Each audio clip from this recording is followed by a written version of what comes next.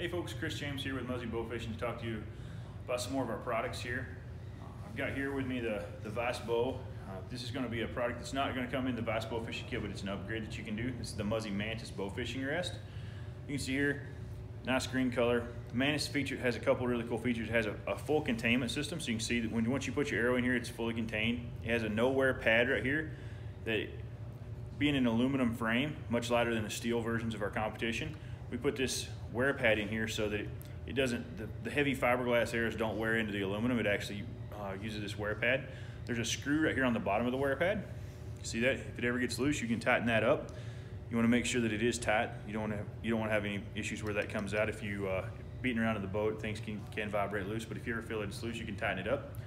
But it also has a spring-loaded trap door, so you can actually load it from the side.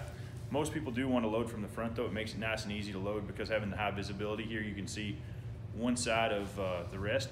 The other side you can see the wear pad. So just a really awesome rest. It's got an aluminum mounting bracket. It does have laser etched marks on there for tuning so that you can tell how far over you need to go.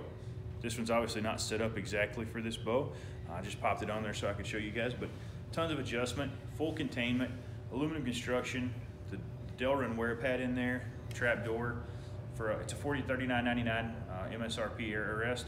It works great, and if you're looking to step up your game a little bit on bow fishing this year, I highly suggest that you check out the Mantis Bowfishing Rest.